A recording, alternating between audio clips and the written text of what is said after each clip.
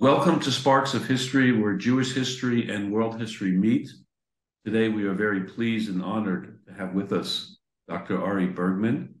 Dr. Bergmann earned his master's and PhD from Columbia University with a doctoral thesis titled Halevy, Halivni, and the Oral Formation of the Babylonian Talmud. Dr. Bergmann has lectured in numerous prestigious institutions, including the University of Pennsylvania, Columbia University, Yeshiva University, and others. He was also a visiting researcher at the Harvard Law School. Dr. Bergmann is a certified accountant and serves as the CEO and founder of Penso Advisors, a risk management advisory company for large hedge funds, pensions, and endowments. And today, Dr. Bergmann will be discussing an absolutely fascinating and important topic based on his thesis and much more, the formation of the Talmud. Dr. Bergmann, thank you so much for being with us today. We appreciate it very much. It's my great pleasure to be here, and I hope people enjoy it. Just a little bit about your background and how you became interested in the formation of the Talmud. Okay, it's a story. I went to many yeshivot, and I learned in yeshivot in Ponovich for a while in Hebron, and then I got to work.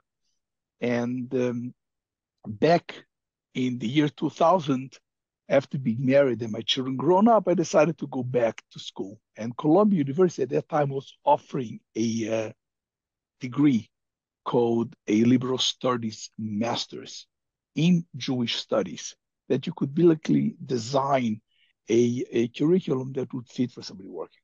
And I went there specifically to study and to learn from Yosef Chaim Yerushalmi, which was the professor, the professor of Jewish history. And the idea was to learn about Jewish history. So I registered and was accepted, but that semester he wasn't there. He was on a sabbatical, and I was looking for a course, and I saw there was a critical formation of Talmudic text given by somebody called Professor David Halevy.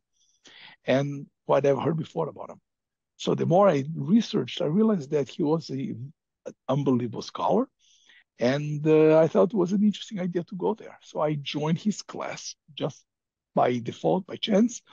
And it was love at the first sight. I saw somebody who actually knew the Talmud in a fantastic way.